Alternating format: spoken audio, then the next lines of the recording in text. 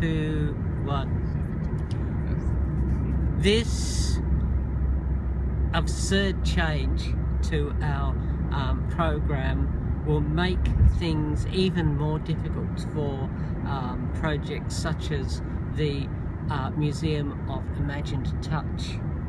A lot of what we do in this production, particularly with Jodee, Mundy, Heather Lawson, the interpreters, the people you don't see behind the scenes, a lot of what we do actually can't be seen.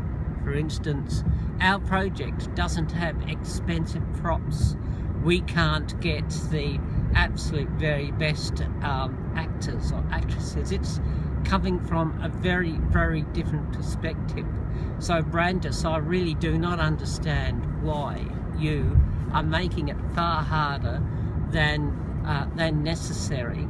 I invite you to come along to one of our productions and actually see the work done in the background, and sort of ask, okay, the people who you believe in funding are people that are from an elite sort of background anyway.